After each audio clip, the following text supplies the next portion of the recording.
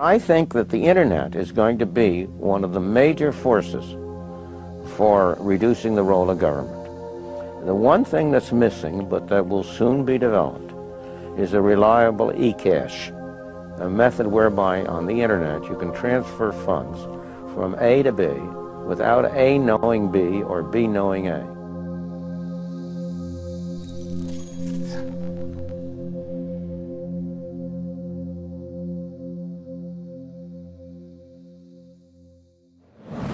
What is a Bitcoin? What is Bitcoin? What backs a Bitcoin? You put some of your money, real money, online, and it turns into Bitcoin. I don't even know why we call them coins, except that they call it coins in the name. I think Bitcoin has turned into a massive multiplayer online game where speculators are trying to out-speculate each other. Is it a means of exchange or an asset class? I see you taking my real dollars, and then you give me virtual money in return.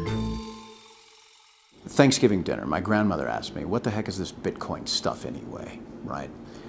And I said to her, do you remember when Visa cards first came out? You were used to paying with cash or with a check, and then a Visa came out. It was this weird payment system that you didn't understand. And she said, yeah, I remember that. I said, well, Bitcoin is just the next evolution of another payment system. Bitcoin. By now, you've probably heard of it. The wild fluctuations in its price has gained the attention of the mainstream financial media. But Bitcoin is much more than just your average investment. Beneath all the hype and hysteria lies what could be the most important technology of our lifetimes. So what exactly is it? To fully appreciate the characteristics that make Bitcoin a potentially world-changing technology, we first need to understand what money is. Currency started developing 6,000 to 9,000 years ago, some sort of medium of exchange, and people used something of value. Societies around the world, though, started to select gold and silver as their primary currency about 3,000 years ago, and then about 680 BC, they became money when they were minted into coins of equal weights.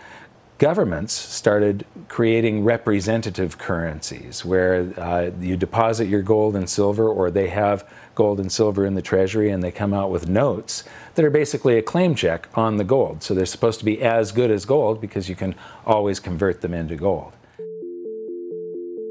Throughout history, precious metals were chosen as money, not through government decree, but because of their unique features. Gold is rare, easily recognizable, portable, durable, and divisible. Above all, because gold is difficult to find and labor-intensive to mine, refine, and mint, it has always been perceived as a store of value.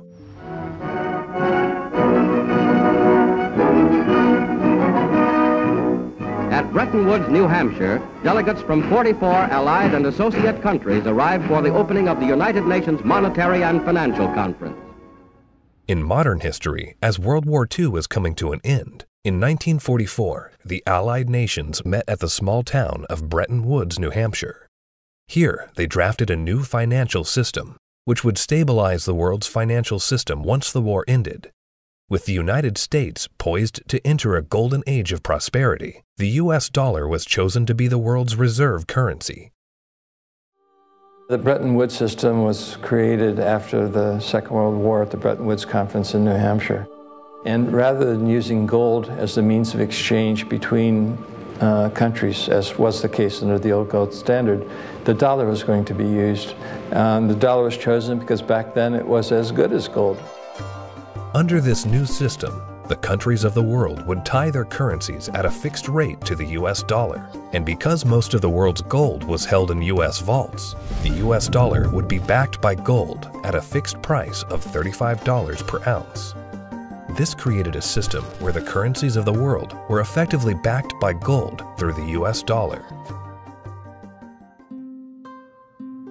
I have directed Secretary Connally to suspend temporarily the convertibility of the dollar into gold or other reserve assets. The Bretton Woods system lasted for about 25 years, but in August of 1971, President Richard Nixon called for an emergency press conference where he announced foreign countries would no longer be able to convert their U.S. dollar holdings into gold. This surprise move would come to be known as the Nixon shock. With this one announcement, President Nixon effectively created our current monetary system, a system where no currency is backed by gold or anything of value. This is what is known as a fiat currency. Fiat currency is currency that's backed by nothing except government promises. The word fiat is a Latin word, and it basically means currency that's circulating by force. If people have confidence in that currency, and if there's enough government force, that will enable the currency to circulate for a period of time until people lose confidence in the currency. Money is a medium of exchange, and the way it has evolved is that it's always something of intrinsic value until the modern age, when the politicians say, well, we don't need anything of intrinsic value anymore. All we need is political decree. We can say this is money, this piece of paper is money. Now money has a new characteristic. But underneath it all, there's this same concept in place that nobody ever seems to challenge, and that is that governments have a right to declare something of no value to be money, and you must accept it. That's really the problem, and it's still the problem today. Without anything tangible backing the currencies we use today, governments around the world have been able to issue unlimited amounts of new currency without restraint. And with the advent of the digital age, currencies around the world are now digits in a global banking database. So what is Bitcoin? Well, simply put, it's a digital currency, much like the electronic currency we use today. But it's also the payment network which facilitates the transfer of this new digital currency from one person to another. Bitcoin's a new internet protocol that enables the transmission of value over a communications channel.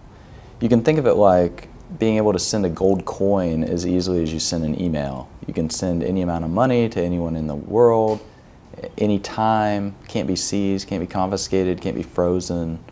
Very useful technology. So Bitcoin is a digital currency and it is a payment system. So it's a payment system in the same way that bank networks are, or PayPal. Those are all payment systems. But it's also a currency. So PayPal and banks use the dollar as their currency. The Bitcoin payment system uses Bitcoins as its currency. So they both have the same name.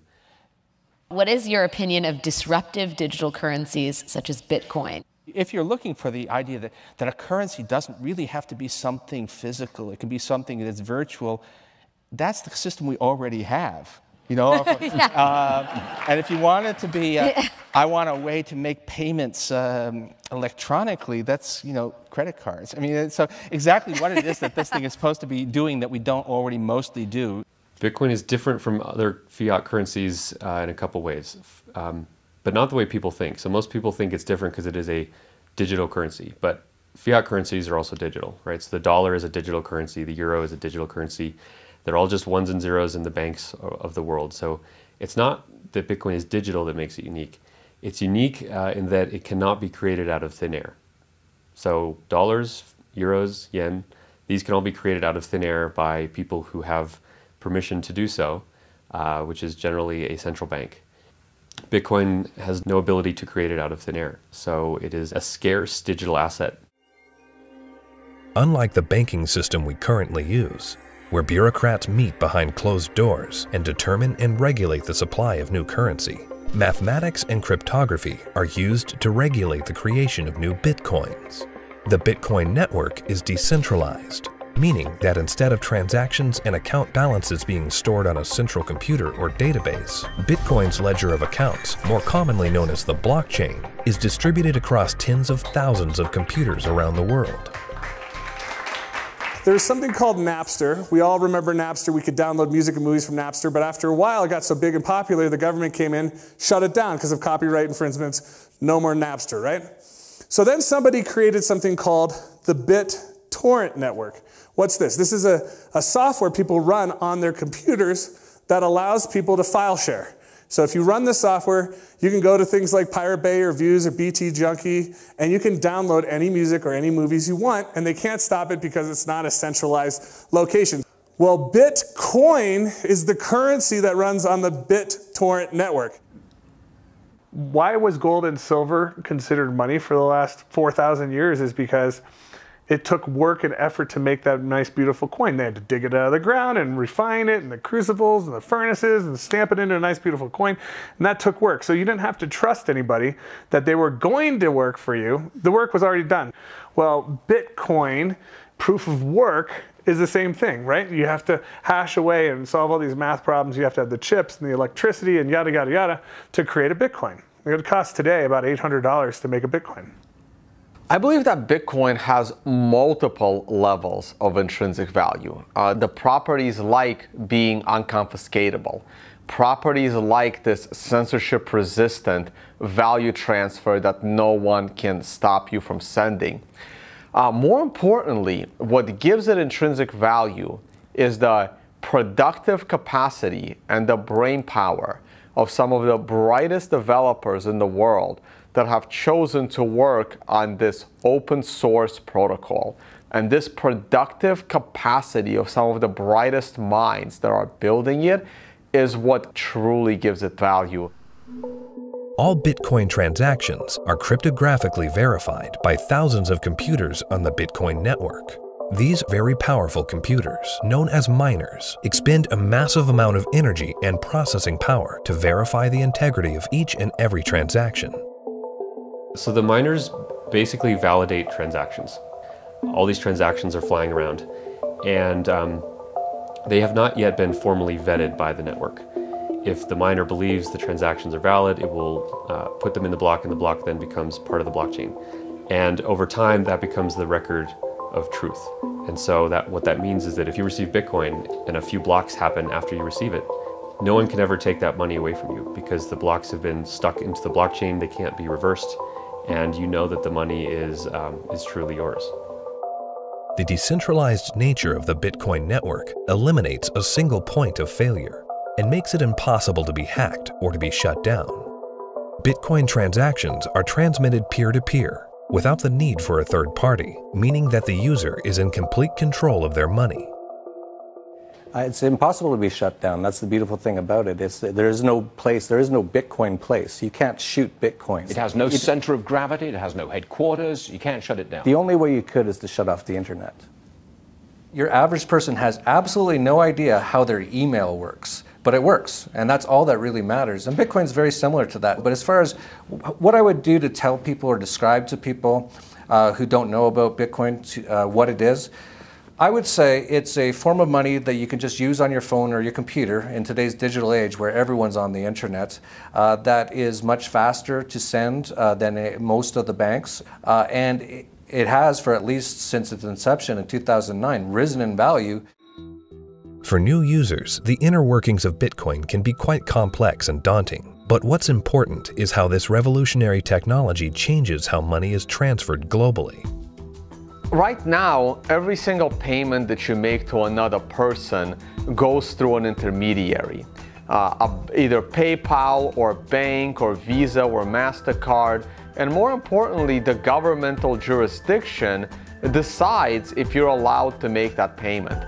That payment could be stopped halfway through, and then you have to try and get your money back. With Bitcoin, no one can stop it. The moment you decide to send another person digital value, you can just send it. And there is nobody in your way. There is no one that has to give you permission to pay another person money, and all they need is an internet connection. This has the potential to displace the need for banks as a trust institution. If you and I exchange currency or have commerce using Bitcoin and it goes on the ledger, on the blockchain, we don't need a bank to confirm that that is a valid transaction. One of the differences between Bitcoin and the banking system is it doesn't require a third party to perform. When you make a deposit into a checking account or a savings account, you are actually loaning the bank your currency. They now have title to it, and they have a liability on their books to pay you back one day, but they get to do anything they want with it. And you have this intermediary, this third party, counterparty that has to perform for you to be able to get your currency back. Cryptocurrencies invert the power structure. It isn't a few people at the top controlling a whole bunch of people at the bottom. The power goes to the individual. In the same way that the internet flattened access to information and allowed anyone in the world with an internet connection to learn basically anything they wanted to know and to communicate with anyone else on Earth. Bitcoin does that with money. So now anyone on the planet, no matter their age or the arbitrary geographic location in which they were born or the arbitrary rules of the people that govern over them, that person can now engage economically with anyone else in the world directly. And that's profoundly powerful. You do not need a bank account to interact with Bitcoin. You do not need a bank account now to receive an honest payment from someone else in the world and know that the money is legitimate and good and can't be rescinded. So money now can't be censored. Any two people can send it between each other through Bitcoin. Cryptocurrency Bitcoin has once again defied naysayers by spiking above $18,000 at one point today. Bitcoin hits a new high. We had this incredible run up in the fall going into the holidays, and then we've seen a pretty big pullback. This is a 30% loss in the week and a 50% loss in the year. The past year has seen the price of Bitcoin rise and fall in dramatic fashion, getting the attention of Wall Street and the investment community. Bitcoin is now seen by the public as a speculative asset class that can be traded, but the core fundamentals of this important technology cannot be overlooked. The use of Bitcoin is particularly vital in the developing world, where billions of people are without basic banking services. People who see the price all the time, especially in advanced societies, they focus more on the price and they think that Bitcoin is an investment solely and that it goes up and down like a stock based on news and expectations. But the fact is, probably there's more people in these kind of third economies. They don't own a lot, but they own it, and they own it because they need it. Not because they expect to get rich or hope to get rich, because they need to protect themselves against both destroyed fiat currencies and against capital controls. So when people think of it as an investment, they have to realize that the reason that Bitcoin's so exciting is because it's a future money for the world, not because it's something that could become a great investment. It just so happens to be that both can be accomplished at the same time. One of the great powers of whether it's Bitcoin or any other cryptocurrencies, if we can figure out how to scale the technology, we can solve a lot of problems in the financial system. We can transact with each other globally at very low cost and very efficiently. And there's tremendous market power in that. Has nothing to do with anyone in the financial system. People want to be able to communicate and transact with each other simply and quickly, and the hunger to do that is enormous. Today, Bitcoin is seen as a financial asset, but as the technology develops, the blockchain that powers Bitcoin may be used to verify transactions other than the transfer of money. Each Bitcoin is divisible into 100 millionth of a Bitcoin, called a Satoshi. These tiny fractions of a Bitcoin can be programmed to represent assets other than money. In this way, the Bitcoin blockchain can be used to verify transactions of all kinds of items without the need for a central authority. The Bitcoin blockchain is a tremendous technological innovation that enables distributed consensus. People are able to come to agreement on what the state of this ledger should be and what it is. And that enables people to have trust without trusting any other party or person or institution. So anywhere we need to have trust, where we need to be able to verify what is the true and correct state of something, that has an application to be put on the Bitcoin blockchain. For 6,000 years of recorded history, we've always had this problem when we want to engage in consensual exchange. That is, if we're strangers, can I trust you? And what's happening with Bitcoin and the blockchain, the technology that powers Bitcoin, is it's now possible for us to have trustworthy exchange without those third parties. The trust is built in through the cryptography. That guarantees the exchange of value. Well, that means that there's this technology that is as disruptive as the internet was to publishing.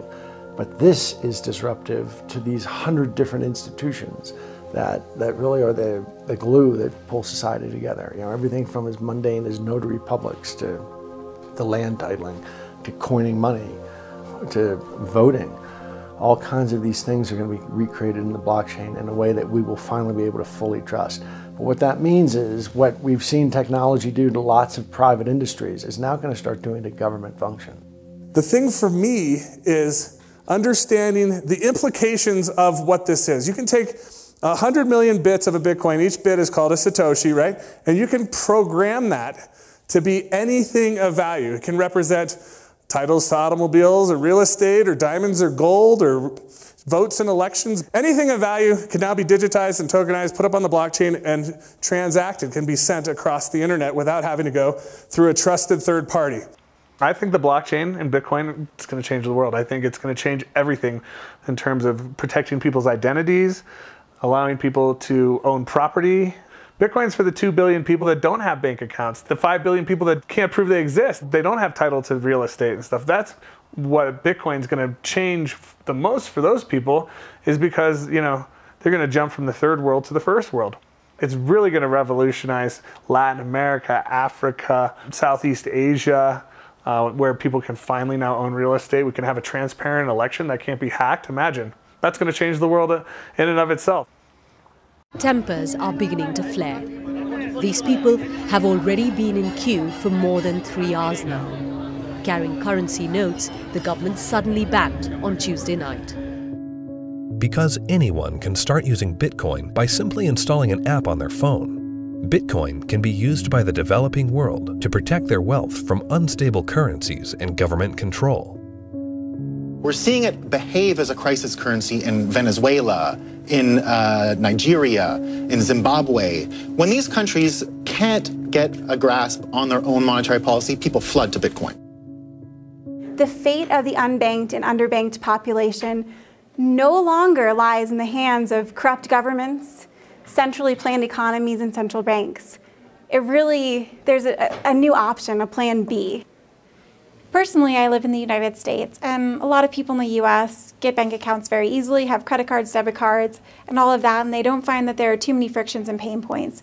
But in a country like India, there are 233 million individuals who are unbanked, who don't have access to a traditional financial infrastructure, and so they're operating cash payment to cash payment. But Bitcoin has become a game changer. So individuals, in essence, can hold on to it, they can spend it, they can transfer it internationally. There are so many use cases. Currently, Bitcoin transactions can sometimes carry a significant fee, making it unsuitable for use for small transactions.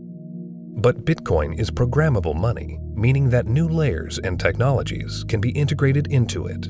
In the near future, one such development, called the Lightning Network, will help reduce the cost of Bitcoin transactions.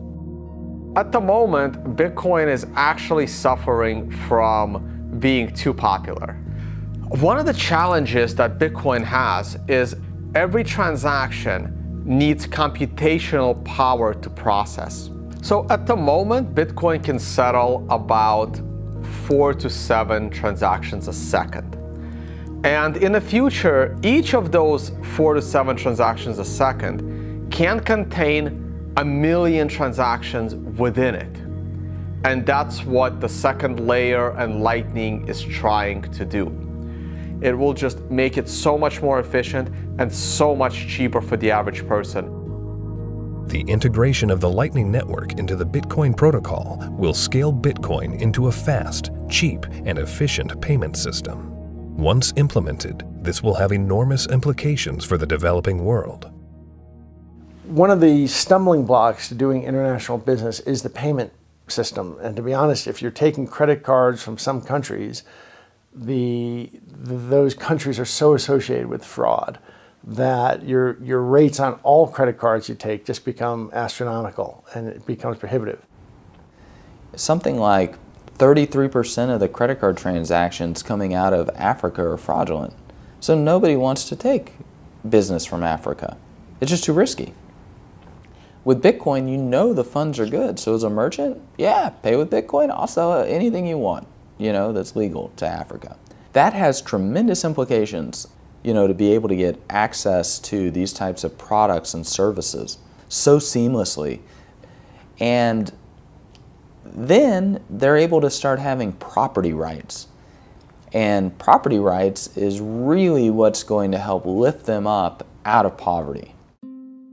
Closer to home, in today's digital world, governments have started to phase out cash, replacing it with digital currency. In this environment where concerns over personal privacy are very real, Bitcoin provides monetary sovereignty outside the control of government policy. When you have a situation where the government is trying to control, they don't want people to have the means of hiding anything from them. Not just from a tax standpoint, they want to know what everyone's doing in Big Brother fashion. So, the way that I look at Bitcoin is it's the ultimate monetary weapon that the people have never had in history. Every government in the world wants to go cashless. One of the reasons is that in a cashless society, you are not able to exit the banking system. When people panic, they run to the ATM machines, they run to the bank and they withdraw money. The other thing is the governments are starting to run out of money, and governments don't build anything. They just use other people's money. So they are treating everyone as a tax evader. I believe the main reason why Bitcoin is so popular and important is not because of its finite supply and being gold. It's because of anti-money laundering laws preventing people from doing what they want with their money. One of the main functions of government is to create currency. Bitcoin is successful only because of its potential for circumvention, lack of oversight. So it seems to me it ought to be outlawed. It doesn't serve any socially useful function. As to whether or not Bitcoin is illegal or should be seen to be illegal, cash has been used for a whole heck of a lot more illegal things than Bitcoin has through the years, and still is today. Cash is untraceable. It's easily transportable. Nobody knows where that dollar has been and how it's been moved from hand to hand to hand. So it's just a matter of making that connection that a cryptocurrency is really not a new thing. It's just a different version in a digital form of something that's existed in our society and legal structures for millennia. Bitcoin is shifting the paradigm and challenging the legacy financial system. Recently, Jamie Dimon, chairman and CEO of JP Morgan Chase, America's largest bank, was quoted calling Bitcoin a fraud. Why is Bitcoin a fraud? Here's the reason. Governments, the first thing they do is form a currency. They like to control the currency. They control it through a central bank. They also like to know who has it, where it is, where it's going. Wait until someone gets hurt. Wait until it's used for illicit purposes, which it is somewhat used for illicit purposes. They close it down. You got people like Jamie Dimon, a serious guy, calling it a fraud. Calling a fraud? You mean like there was hundreds of billions of dollars of securities that Jamie Dimon sold the public a decade ago called mortgage-backed securities? He's calling Bitcoin a fraud? Is that going to go to zero like his securities that he sold the public? First with respect to asking a banker about whether they like Bitcoin or not, that's kind of like asking a king, do you like democracy? It's just so thoroughly frustrating and insulting when people who know very little about what we do watch an up-and-coming technology and have the audacity to call us all criminals. We're not the criminals here. The whole damn reason this ecosystem exists is because they're the criminals.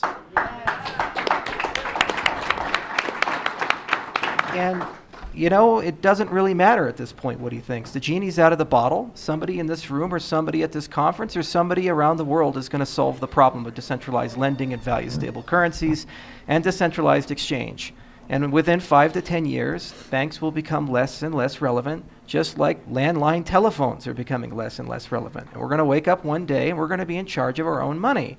And Jamie Dimon, in retirement, can watch the world as it is, not the world as he would like it to be. The Bitcoin blockchain is built on decentralized consensus outside the control of a central party.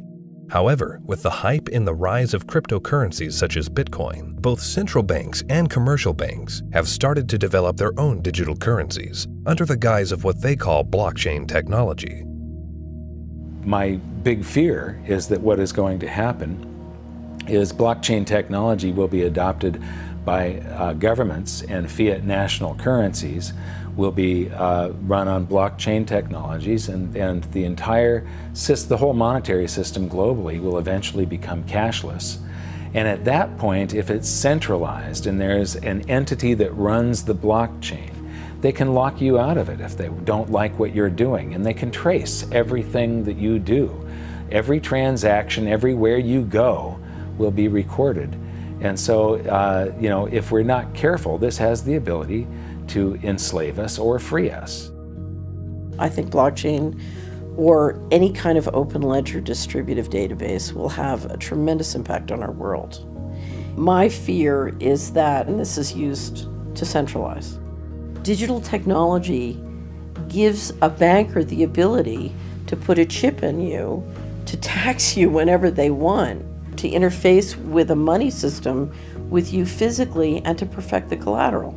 So I love the innovation, and the question for all of us is, how can we innovate and make the financial system more efficient and do it in a way at the same time where we distribute the power lines in the political system?